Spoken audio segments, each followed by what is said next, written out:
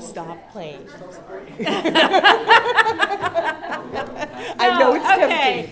Good morning. Thank you for those of you who were in my first session. Was it a good session? Thumbs up? Yeah. Okay, cool. Good. It's good to start with a good presentation and go from there. So what's interesting is I have met so many fabulous people in this community that have devoted their lives to making sure that conferences like this exist. And the gentleman who just walked out of here, Stephen, is one of the people, the main person putting on this conference. But Cindy here is the person that originated BSides San Antonio. So let's give her. Who paid for a lot of that? Okay, no heckling. Wow. No heckling. Wow. So what I have seen within the community is that so many people go above and beyond their work and their lives and their family lives, and then get on 9 o'clock phone calls every 6 weeks to do an all-hands meeting to put on BSides Las Vegas or put on all of these conferences late at night. But what I've understood is also that people are learning very basic technical skills and non-technical skills that are actually helping them in their day job. It is actually helping them throughout their career. So Cindy and I and a few others put together this presentation sort of going over what we have learned and what we wish we had not learned volunteering within the community, and sort of giving you a roadmap for that. I've also developed a survey that I'm going to be putting out later this afternoon, asking people to sort of fill out why they volunteer in the community and what they have learned from that. So look for that later. So who we have? Cindy and myself. Cindy, you want to tell everyone a little bit about you, other than that you're part of DEF CON and DerbyCon? Yeah, I do a lot of stuff. My name's Cindy Jones. I'm currently working with Rapid7 as a principal security consultant. And basically what that means is that I go out to organizations and evaluate security programs or perform program development to help them improve the maturity of their security programs. I've been in IT forever. I have a 6-digit Microsoft certification number. It starts with a 3. I just confirmed that last night. That was kind of scary. But I originally was a psych major, and a lot of what I do and what I bring to the table is the want to help people. That's still kind of the core of my being, and we'll talk a little bit more about that in a bit. But yeah, this is me. I've lived in San Antonio for 10 years now. Kathleen already mentioned I kicked this sucker off after being harassed incessantly by that man over there. So to do it, but it's worked out pretty good, and I'm really, really proud of what Stephen has done with this thing. I gave it up 3 years ago, and it's still growing, and I think it's awesome. But thank you guys for supporting it and coming out and making BSides San Antonio as awesome as it is. So thanks to you all as well. That's me. So those of you who are in my earlier presentation, my name is Kathleen Smith. I'm the Chief Marketing Officer for 2 companies. One, clearjobs.net, which is a job board and job fair company in the security cleared community, and CyberSec Jobs USA, also a job board and job fair company within the cybersecurity community. If you have any of the wristbands, I think I saw Cindy was wearing one. We provide all of the wristbands to all of the cons out there to start the conversations, because we realize that career conversations happen face-to-face rather than just online. I've been volunteering in the community, this community, for about 8 years now. Someone told me it was 10, but I don't want to go there. And I've been doing overall volunteering within various different communities, the recruiting community, the military community, for the last 17, 18 years. So I might know a little bit about volunteering. So Cindy, why volunteer? So one of the things I already talked about a little bit was my want to help people, make things better for whatever the case may be. I started off attending DEF CON, I think it was 13 was my first one. It was still at Alexis Park. I got a lot out of it. I got a lot out of it. I was also very, I'm not gonna say antisocial, but I was very timid, which, if you know me now, is so totally not me. But that's a whole different story. We'll talk about that. I have a 3 p.m. talk, by the way, if you want to hear about that story. Anyways, so I went and I got a lot out of it. BSides started. Got a lot out of that. It was kind of amazing.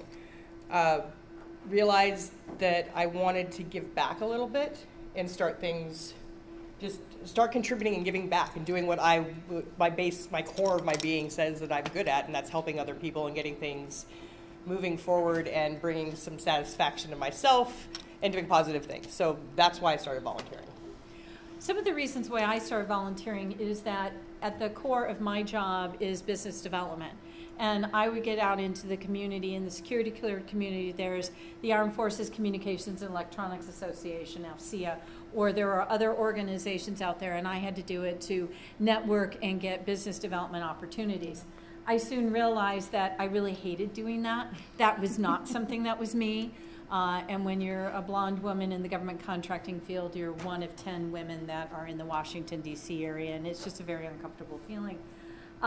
It's also, I'm much better at marketing and event management, and I learned that when I was at many of these groups. I just sort of said, I'm not good at biz dev. I cannot put together a sales contract for the life of me. I just don't want to do it. So that was what was really great for me as far as volunteering is I went into it with one aspect, but then I learned something else. But what we want to go into a little bit more further is what volunteering opportunities, how do you evaluate them? How do you figure out, okay, put it this way. How did you originally evaluate it, and how do you evaluate it now? So originally I thought it was BSides, right? It was BSides Austin, actually. I had been at BSides Las Vegas, the second one. I'm sorry, the first one, no, it was the second one, I apologize. And it was really cool. I mean, the vibe was cool. It was laid back. It was interactive. People could talk to each other. It wasn't like there were speakers being hustled down the hallways in the back of the hotel or anything like that. People were actually approachable, and you could have conversations and dig further into the topics at hand. So that to me was amazing. Found out about BSides Austin, which was also the second one. It was at the fire marshal. We were one of the first 5 total BSides. Yeah, the so first it was one had 40 people. The fire marshal is when we had the fire marshal building. That was the first one I ran. Yeah, so that was South by Southwest time up in Austin, and I walked in there. I got there early, and I'm like, "Can I help?" And that's how it started. There wasn't a lot of thought into how I was going to make the determination. Question on that: did you guys ever consider as a part of this volunteering that you were enhancing your resume or it could enhance? We'll get into that. We're getting to that. So that's the point. And we just helped stand up the first BSides down in the valley. We had 120. Heard about that. That's awesome. Yeah. Super excited about that. Yeah, That's really neat. So How you evaluate opportunities now, and how do you evaluate opportunities now versus how you evaluated in the beginning? In the beginning, I didn't evaluate. I said, "Oh, you need help? I'll help. Oh, you want me to help? Oh, yeah, please. You just asked me to help. I'm there for you."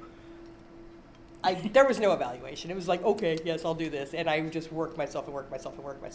Now, I try to pick and choose what I work on. I was very pleased to be able to successfully hand off this event. Stephen, like I said before, super proud of what he's done. He's ran with it. Every year there's something new and something different and something more, which is awesome. And he was equally as nervous as we were when we first started. Oh yeah. He was. Oh yeah. We all. I mean, it's a. Timid still occurs here. Yeah, it's a stressful scenario to put one of these things on, but yeah. So now I try to be a little bit more circumspect in my decision making. Most recently, the last thing I was asked to be involved with was DEF CON China, which was kind of awesome. I got to go to China for DEF CON China. This is amazing, right? We had our first DEF CON in China. Mind-blowing. And it was absolutely not your daddy's DEF CON. It was completely different, but that's a whole different scenario. But it was still an amazing experience, and I was asked to go there. So yes, that absolutely was going to happen. I'm very fortunate in the fact that I have support from various arenas in my world that allow me to do this on a routine basis. So it really is a matter of determining what I'm able to contribute to an organization. So these are my criteria. What can I contribute by volunteering? What can I get out of it? Because I have come to the realization that I can't do something for nothing all the time. Mm-hmm. There's got to be something coming back. And that's a big part of the evaluation. So when I started volunteering about 17, 18 years ago, if anyone asked me, I said yes. They're like, oh, you know, you seem to be really good at structuring a con. You seem to be really good at getting the marketing out there. And I had a very patient boss and a very patient family at that time when they realized that I was gone 90% of the time because I was either working or I was volunteering in the afternoon. Yeah. And I wasn't looking at what I was getting back for me, and I wasn't looking at what I was getting back for my overall company, because I sort of run into this, I'm in marketing, but I'm also in volunteering. What am I going to get back? And is it something that is worth the investment of the company? So a lot of us are in that stage where we say, oh, I want to be part of this, and I want to be part of this, and I want to be part of this.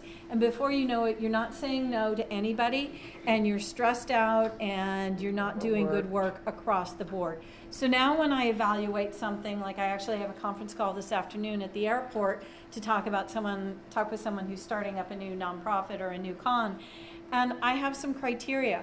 What kind of work have you already done? What kind of references do you have? What is your thinking process of doing this conference? I can't tell you how many times someone will email me or reach out to me on social media, hey, I want to put on a conference for kids in cybersecurity in October. I'm like, yeah, you and everybody else. You know, have you ever put on an event before? Well, no, I think it's a really good idea. There's a big difference between someone who has a really big idea and someone who knows how to put on an event. So really, when you're starting to look at these volunteer opportunities, really look at how they're going to use your skills. How are you going to be able to make an impact? There are many times when I have done an impact and I realized that I carried 90% of the event, but somebody else was taking the credit for that. And I'm sick and tired of that. So now people know that if there's a conference being put on, I'm doing it. So what's interesting, and we're going to get into this too, you know, this is the whole reason why we have this talk, is what are some of the skills? So let's talk about spreading ourselves thin. What career skill has you learned between saying no and saying yes to some of the conferences? So taking the Wayback Machine again, running BSides San Antonio the first year, I had a lot of support from other BSides, specifically Austin. Michael is a huge help. Calling up constantly, dude, what do I do for this? What do I do for this? What do I do for this? He made recommendations across the board 9 times out of 10 and went with them. Then I found some new things as I continued to grow. But I took it all on myself. I am a horrible delegator. I have come to realize this. And that in itself, I think, is a skill. I realize this is a fault of mine and I have to work around this, right? Attempted for 3 years, I did this pretty much on my own. Not the way to do it. I see Stephen working with groups and people, and I got pictures of them stuffing bags together, and it was all me for so long. And I didn't know how to delegate out things. So I realized that was a skill I really needed to learn. So I started teaching myself that. Something else I started doing was losing some of that, I talked about being timid and not going out and doing anything. Learning, 10 years ago, standing in front of a group even this size, no way. There's just no way I would speak to a group like this. Now I'm standing in front of boards. I'm standing in front of, I presented in front of Air Force, chiefs of staff in the past. I have no problem speaking to people and speaking my mind and being confident in doing so. This is something else that I've gained out of doing the volunteer work and knowing that I put on a pretty good show. I could do okay here. This is good. I'm good here. Mm-hmm. I'm not necessarily a subject matter expert, but these are some of the things that I've learned. I've gained some confidence in knowing that eventually, like the skills that I don't have, I can learn, and I move forward with them. Mm-hmm. So delegation is a really big thing that you learn when you're volunteering. And delegating is something that you definitely want to learn as you're becoming more of a manager in your career, or even if you're managing a team, understanding what delegating means. It doesn't mean, here's this thing that I used to do, go do it.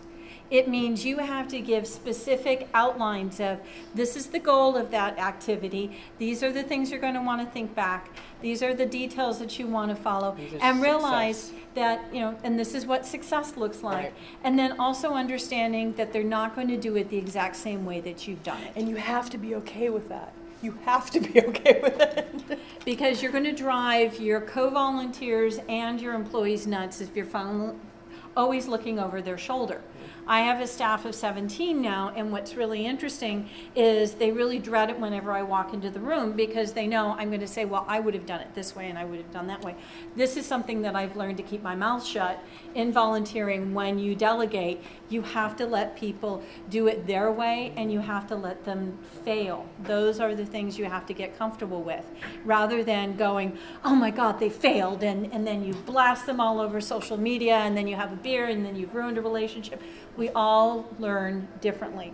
So we're going to go a little bit more into other career skills, but let's talk a little bit more about conference management and some of the things that you have learned. You know, you've talked a little bit about how you've grown from BSides Austin, helping you, BSides San Antonio, DEF CON, but also looking at some of the different skills like financial management, going after sponsorship, and then also let's talk about how you've engaged your employer, because conference management really isn't, about leaving your day job. No. It's about doing it and your day job. So yeah. What are the other skills in conference management you've learned, if someone here is considering going into conference management, and how did you engage your employer? So I've covered the gamut as far as employers go. Initially, when I was doing the first year I did BSides San Antonio, I was working on an Air Force contract. I think you get 10 days a year PTO, period. They don't care anything above and beyond that. They're not going to care. You go in the red, you hope that your contract carries over so your last paycheck doesn't get cut in half, and that's just how it works. There was no desire for these companies. They were out of the DC area. They didn't know anything about, first of all, 9 times out of 10 they were in information security, so they didn't know anything about a BSides event. They certainly weren't going to sponsor. I did try, but it never happened. And so I would go in the red. I would lose vacation time, and that's not just in organizing the conferences, that's attending conferences as well. And I mean, as a lot of you guys know me, I'm at a lot of cons. I enjoy going to conferences and learning and talking to people and absorbing as much as I can. So from an employer standpoint, in the beginning, it was rough. It was very rough. Flip that completely on its ear. I work for Rapid7 now. Rapid7 is very prominent in the information security industry. We sponsor, I don't know why we're not sponsoring here, but I'm not going to talk about that. But we sponsor. This is being recorded. Okay, hi guys. I don't know. Yeah, so I mean, we sponsor so many different conferences, and they encourage us to go to these things. They want us to be seen as representatives not only of the organization, but as, they want us to be the leaders in the community. They want a community presence. One of the things that's great about Rapid7 is Metasploit, right? And the Metasploit project and the framework that's available to the world, right? This is available to the world. So by all means, yes, we are community leaders. Let's keep driving forward on this. Excuse me, gentlemen, you're blocking that. Yeah, thanks. So like I said, I flipped and because of this, they give me and a lot of our employees pretty free reign to go ahead and join in on conferences, speak at conferences. They support us in the organization aspect of it, so that we actually have billing codes so they can track our time and see how much time we're putting into it during the work week. I mean, and there's no repercussions if we're spending more time doing this than something else, as long as our day job's getting done, right? But it is above and beyond our day job. I still have 40 hours a week I have to bill, whether it's to internal projects or to client work. So there's that to think of. 80-hour work weeks, freaking exhausting. Let's face it, nobody wants to do this, but sometimes it's necessary to get the job done if your job is to go ahead and organize this conference. So talking to your employer, before you have to make that decision if you're going to get involved with a con, if you're going to tell your employer or not. And if you're not going to tell your employer, how are you going to still get your day job done, your wash done, the groceries done, and everything that you've promised to the con that you're going to get done? Yeah. At some point, if you really enjoy doing all of the conference management, you might want to start talking to your employer about what you're doing. One of the ways to do that is to explain to them the different career skills that you're learning. One of the career skills that you're learning that we talked about earlier is delegation. Mm-hmm. If you're learning how to delegate, oh great, this happens every single time. It isn't a presentation with you unless I have my bid defender come up. Awesome. Explaining to your employer that you're learning other skills. This is not playtime. that these are other skills that you're learning. Yeah. Delegation is really one. Learning new projects. Time management. Yeah, time management. I mean, all of us, I mean, there's a whole industry out there to teach us how to manage our time. If you're able to do your job, get the groceries and the laundry done, and still support the con, you're really becoming better of a time manager. And most of your supervisors are going to love that, because half the time they're running after you, making sure that you're trying to do the different projects on time. The other thing is, in a con management, you also have to think about sponsorships. You have to get out and sell something. Getting out and making that case. Well, that kind of communication and presentation skills you're going to want to have in your career as you go and talk to other clients, as you talk to customers. As Cindy said, she's, goes and talks to chief of staff and Air Force colonels. Being able to get out there and talk about something that you're passionate about.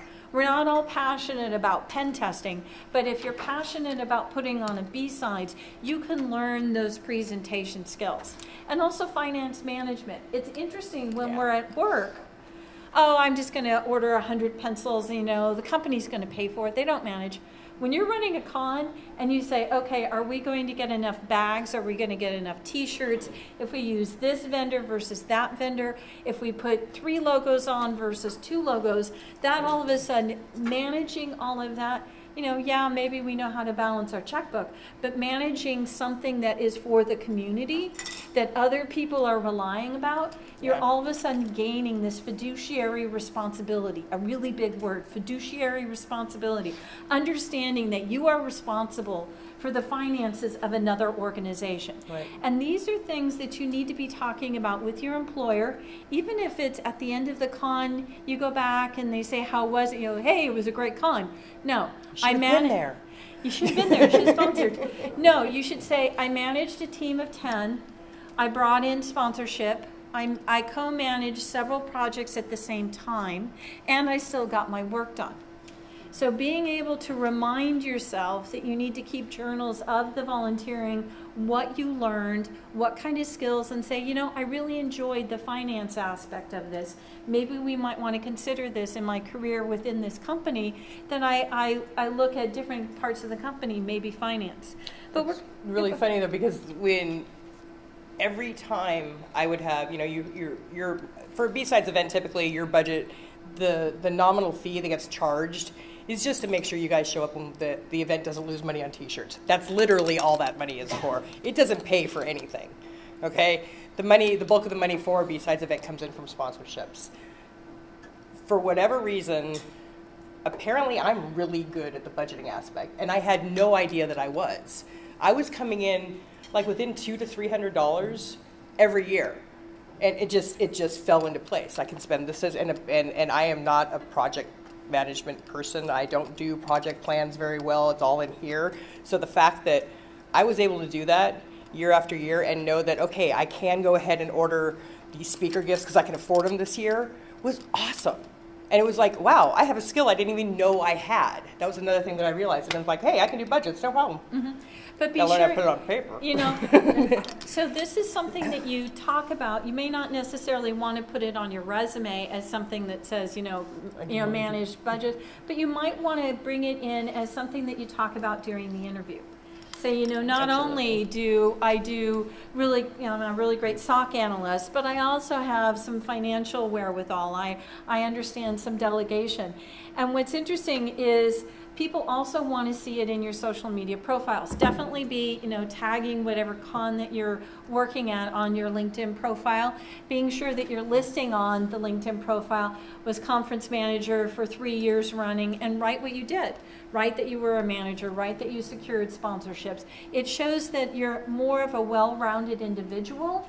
It also says that you're out in the community, or you have initiative, program managing, all of these other additional skills that employers are going to be looking for. And they are really starting to look for them now. So let's sort of, competitions, that's me. That's you. That's me. Okay. So those of you who were in my earlier presentation, I'm sorry, this is a repeat, but when you go and are interviewing for a job, a lot of times those of us will say, the employer will come back and say, do you have the experience? And you say, well, no, I have the education and I have a certificate, but I don't necessarily have the experience. I find it very interesting that people compete in competitions and they don't realize that that is very similar to work experience. So you're given a challenge, you're given a short amount of time, you're working with new people, and you have a deadline, and it's all in a stressful environment. If that isn't work experience, I don't know what is. But a lot of people sit there and say, well, I've competed in 20 or 30 different competitions, but I don't have any work experience. You should be listing your competitions on your resume. You should be listing them on your LinkedIn profile. On our job board, you actually can list it in your profile, all of the various different competitions that you've been part of. But also do yourself the favor that when you come back from doing the competition, write out what you did in the competition. What was the challenge? What was the flag? What were the steps that you had to go through? What did you fail in? What lesson did you learn? Now that you've gone through the technical, what are the non-technical things? Did you become the leader or did you end up following someone else? Did you learn that you have certain communication challenges? Did you learn that, you know, you were trying to solve a problem and somebody else, like, wait a minute, we're just speaking words here, we're not communicating. That you learned something about your non-technical skills. I always say to people that even if they're not part of the competition, hanging around and observing and learning by osmosis is really great. But also going to competitions that are outside of your technical skill set. There's cyber policy competitions. There's hacking, car hacking village. There's Wi-Fi villages. Being sure that you're constantly learning by exposing yourself to the various different competitions. And guess what? What happened? What are the other entities that are at competitions? Other people who are in this community. Yeah. It is a way to expand your network. And when you know that the #1 way an employer finds their new employees is through employee referral, the more people you have in your network, the more people that you've connected with, and you have sort of vetted them and they have said, yeah, you know, I really liked working with this person at a competition when we weren't paid and I could do what I wanted. I might actually like working with them, you know, day in, day out. And that's how you start building your network outside of the people that you hang out with or the people that you go to school with or something like that. Competitions are really great for that. And definitely, as I said, talk to your employer, you know, I just did this competition, or when you're going through your review, when they talk about, you know, where you want to go, you could say, I was in this competition, I learned this, I would like to start building my career more in that direction. So really use the competitions as a way to gain experience, but also gain experience that you can talk about in an interview or on your resume. So, comment on that? Yeah. So, one of the challenges I've had with some interviews and people that have done competitions is they cannot articulate because they like doing the attacking competitions. Right. But 80% of the jobs or more are routine. Sorry to tell you that, that's the reality. Articulating that I love to do these attack competitions does not get translated in interviews or your resume or some summary. That's something people need to improve. Right. To say, I learned how to attack Linux, that means I can tell you how to do defend or detection of logging would light up me like a Christmas tree. People struggle with the fact they do that. They don't understand that it has to translate to real today work that you might be doing. It does. Right. And on the flip side of that, I mean, I know, for example, our pen test team is hiring people who have been in competitions. That's what they're looking at. They're looking for, I'm going to say something now, please don't take it the wrong, fresh meat that are just really passionate and that are competing in these competitions and they're doing well. They might be failing, but they're learning in the process, right? And we actually have a job role that's specifically geared towards that kind of a person, brand new out of school, just, you know, getting out there, doing competitions. You know, and then we talk about things like CCDC, right? You know, and there's so much focus in those. 100% employment. Yeah, guaranteed. You win. Oh my gosh, you're in the finals. You're going to have interviews. Right. You know, so in competitions don't have to be at cons. There are tons of competitions that are online.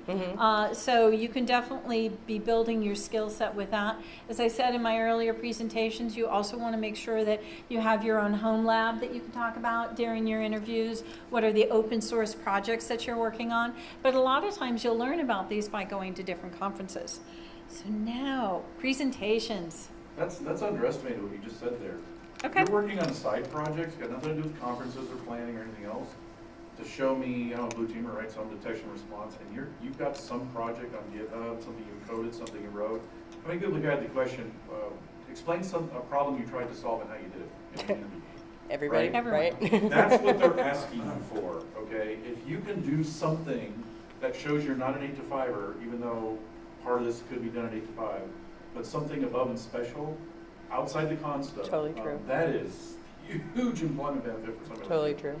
Yeah, and I think we focus, yes, education and yes, certifications are important in this industry, especially if you're going into government contracting and you need to do the HR block. Yeah, the 8570 and the 8140.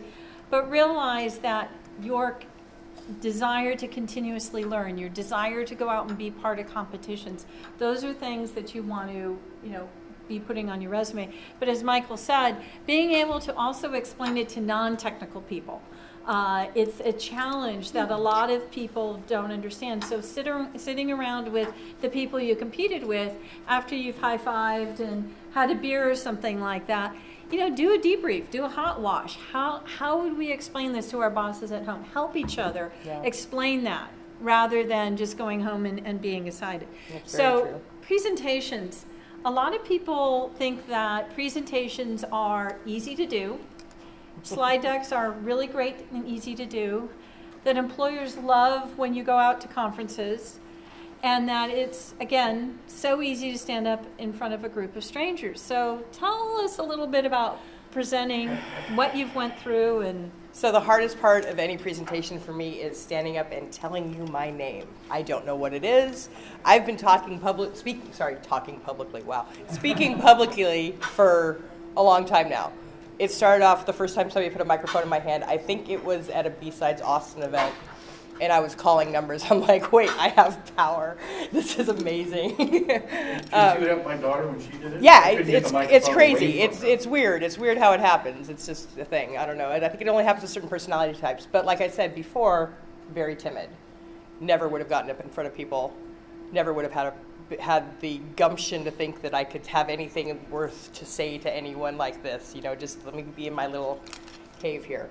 I hacked my brain. I did a really good job. I have no problem standing in front of people now. I still get nervous. It still stresses me out. But I hacked my brain to the point where I can not only be, approachable, but also approaching. I don't know how to say that, to individuals on a one-on-one basis, but I can also do it in front of a group of people. How has this helped my career? It is my career. That's my job now. I walk into organizations and I talk to groups of people and I drill them on their security programs. Like, okay, what do you have for this? And I'm not an auditor. I want them to tell me things. So that's another side. I was a psych major, so I'm really good at getting people to tell me things, even probably more things than I want to know. But I can get them, getting people to speak to me. And so I have that capability within myself, and I've always had that there. Building that out, taking that information, and then taking what they've told me, translating it, and then presenting to a group of a C-suite and giving a presentation there. That's more stressful for me than standing in a room like this right now and telling my story, right? Sitting there, unless I'm like at eye level and it's a peer-to-peer thing, really stressful for me. But how does it help my career? It's made my career. So we all have technical abilities, but being able to explain them to non-technical people is really an amazing skill, and it's one that you have to work on over and over and over again. I mean, I've been presenting for close to 25 years, and it's only within the last 10 years that I've actually gotten comfortable and being able to stand up most and be able to speak from, whatever aspect. But also being able to get people to understand what I'm saying. My words may not be what you hear. So going to a presentation and actually putting the material in a format so that the audience can understand is a skill that you need to work on, but it is something that, as Cindy said, trying to explain technical to non-technical people is a very desirable skill, especially in this industry. And one of the best ways to do that is by presenting at the conferences, because you have people in the audience that say, you explained how to do this attack vector.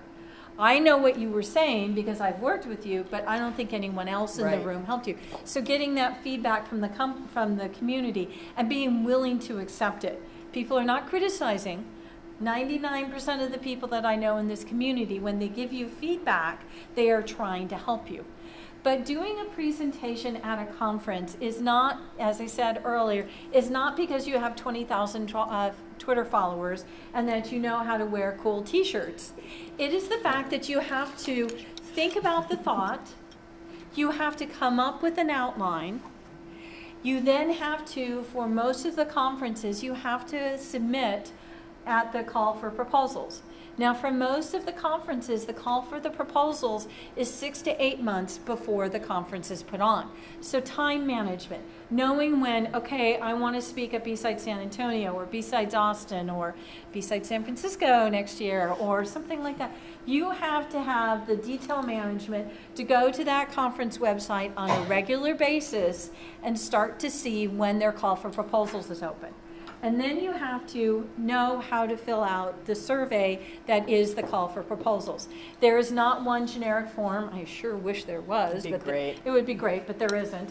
So it can be everything from a Google survey, which is very easy to fill out, or if you send in a submission to the Grace Hopper Conference, which is a great conference, but it is an 8-section proposal process to go through. And they will ding you if you do not dot your I's and cross your T's. You may have the best presentation out there, but if you do not follow their format, you're out of there. But it is a really great exercise on filling it through. Most of the conferences, if they reject you, they will at least tell you why they rejected you. My Grace Hopper proposal was because they said I didn't fill everything out and I wanted to appeal that, but Were we also not diverse enough? We were not diverse enough. We Anyway, we were only in security. No, Was it just diversity? Yeah, anyway, we're not, different topic. Sorry. We were very bummed about that. We were really anyway, because we said we had diverse thought. We weren't diverse. Anyway, it's also then time management. Being able to go and say that, you know, I filled out the proposal, I followed the timeline, I put together a presentation anywhere from 15 minutes all the way up to 2 hours. But then you have this other hurdle to go over, which is, do you say if you're representing your company or not? Now, this is something that let me finish, okay? You started to. So you have to understand, you know, if you work like at Rapid 7, they're going to love and support the fact that you are out there presenting. Absolutely. And they may or may not help you with putting together your presentation or not. They'll provide support. Absolutely. They'll provide support. They will work with your management as far as having the time off to go do it and to come back. There are some employers who are not going to be so forgiving. So, you know, you'll notice that most of the BSides are on Saturdays, so you can still come in and, you know, go under another avatar or under a name and not say that you're representing your company. There are some companies who will say you need to go through our own internal approval process to be able to present at a conference. Realize that internal process is another 6 months on top of the whole thing. So first of all, you have to know that you want to present at RSA next April. You'll have to know that the deadline for the CFP is sometime in December. You'll have to then know that you're taking, you know, it will take 6 months to get the approval process throughout your company to be able to get it done. And once it's approved, some companies, I'm working with one for Higher Ground, there are only approved images that the company will allow you to use. So you have to understand, I'm really having fun with this financial institution that doesn't have an approved image of a hacker. But anyway, it's really funny. I think after all these years, there's not an approved image. Anyway. Take a picture. But at the end of the day, it's another way of giving back. If con management is not something for you, or if competitions is not something for you, but you do have a widget that you built or a solution that you put together, and you really want to share that with the community, really consider putting together a proposal. You might find out, like the first time I stood up to present, and it unfortunately was in front of 3,000 people, and I had 15 minutes to prepare. I realized that I liked to present. I was actually good at it. Being the eldest of 5 girls does help that. Or you might like, I'm about ready to throw up and I'm never going to do this again. But those are the things that we learn about each other and ourselves. We keep doing that. Oh, yeah. So, in our final 8 minutes, you've heard us say we've said yes a lot. We've had a lot of frustration. We've had a lot of burnout. Yes, volunteering is extremely draining. It is. It is also extremely rewarding. Do you want to talk a little bit more about that? Yeah. So a lot of this is career development, right? Career development and career growth through volunteerism. The job I have now was because I was involved in the community involvement that I have. They pay for me to do a lot of these conferences. They send me to, Derby. They send me to DEF CON. They send me to, BSides, where I'm an organizer in Vegas. They support me whether I'm presenting, organizing, volunteering, sometimes just attending. Who knew? You can attend a conference. So they're very supportive in that regard. It's kind of a dream scenario for me in that regard. I've also interviewed for multiple other jobs. Didn't work out for one reason or another, but that was all through contacts, excuse me, that I made networking and doing this volunteer work. I'm horrible with names, so if I've met you before and I don't remember your name, thank you. So thirsty. I'm horrible with names, but it's always dude, because I remember faces and I remember conversations that we've had. So I've managed to go ahead and build my network out on the dude level across, nationally, which is really awesome. And one of the advantages of being a female in InfoSec, there's not a lot of us, so most of us are pretty memorable. They tend to remember our names, thank goodness. Because, like I said, that's a problem I have to work on, but I don't know if it's ever going to happen. But because of that, I've interviewed at other companies. I interviewed for SpaceX, got all the way up to Elon Musk's desk, at which point it didn't happen, which was soul crushing to me, but that happened through my networking. Never would have known these people without doing the volunteer work that I do. It's just the way it is. It is a huge entry into various aspects of the industry. But realize that you also have a job, you have a family. Yep. You, as I said, you have groceries and you have laundry to do. My husband hates it when August rolls around because he knows that I will be stressed out for the 6 months ahead of it, and then I will be sleeping for the 2 weeks afterwards because I will be in Vegas for 8 days doing a 2-day conference, producing, presenting, and I'm presenting 3 other times as well. But I love it. I've been in various different communities. I'm a military spouse. I actually associate the military community tightness that they'll watch your back with the hacker community. I know they'll watch my back, yeah. But me being an introvert and being from marketing, never thought that the InfoSec tech community would accept me, but I think they have at this point. Yeah, kind of love you. Yeah, kind of love me. But how do you explain this to your employer?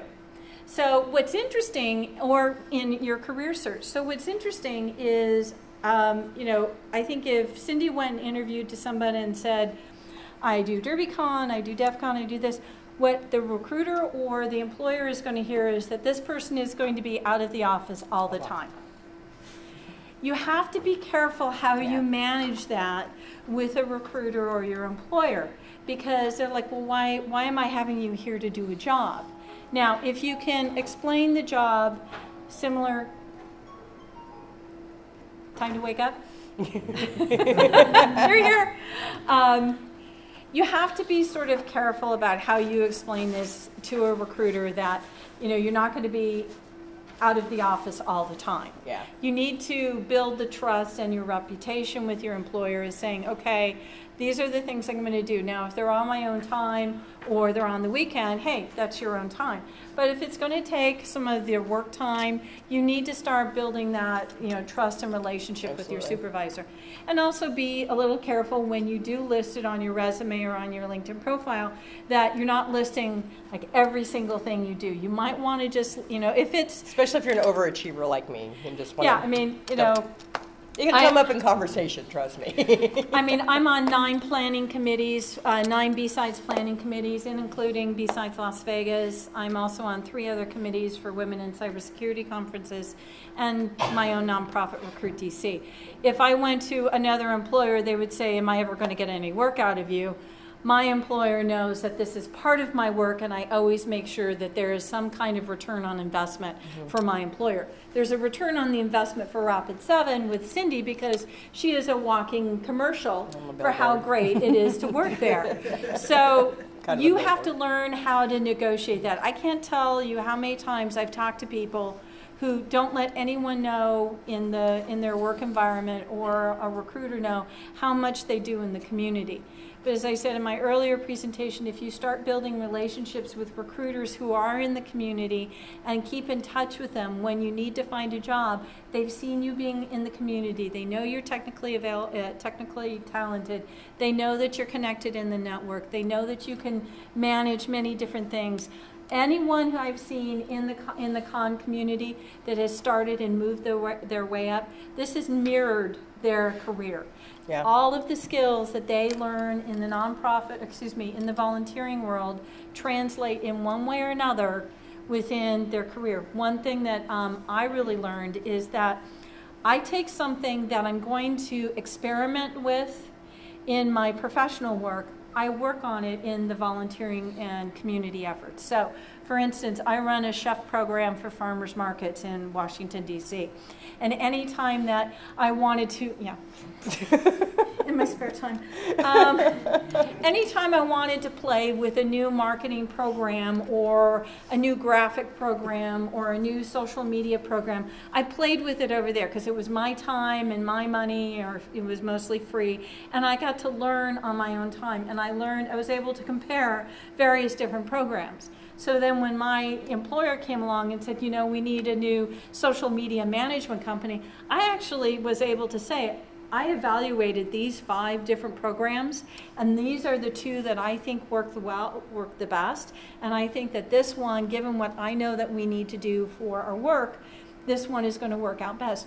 I've already done all the research. I've done self-education. But my employer was like, wow, you just saved us, 6 months of evaluating and going through an RFP. So you have sort of this playground. Now realize you're playing with much more valuable resources in the volunteer con community than you are with your employer.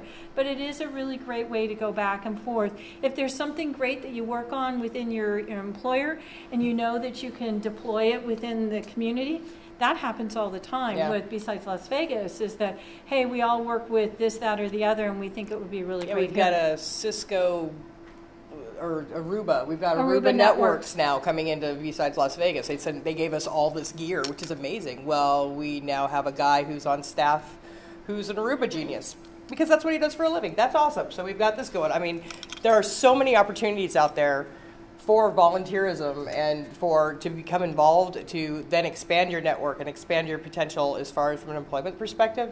It's mind-boggling. It really is. It surprised the heck out of me, honestly. When I first got into it, I was like, I was just doing this for me.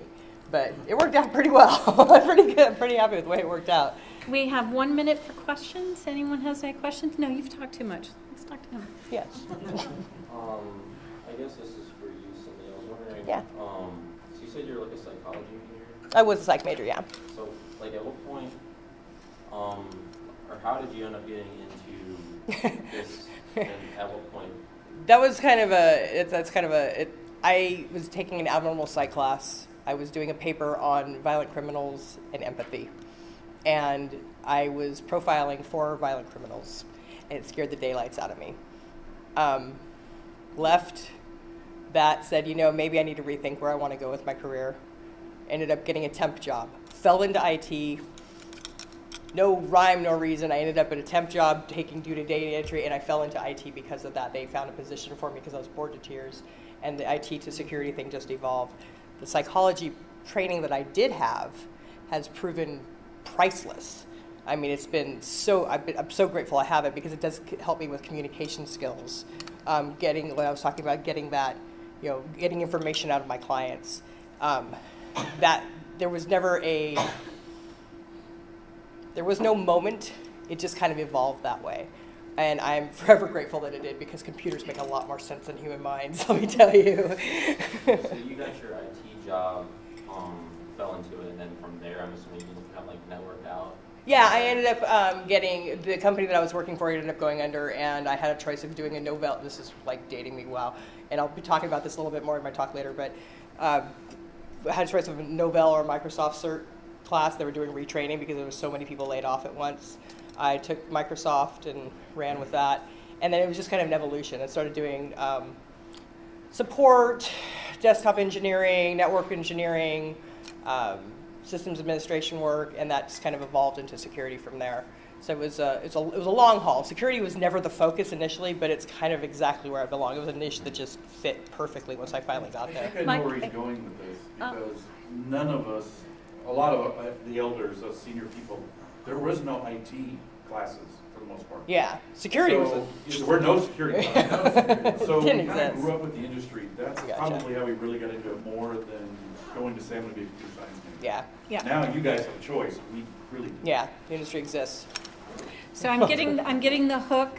I have to kick you guys out so you can go find your other sessions.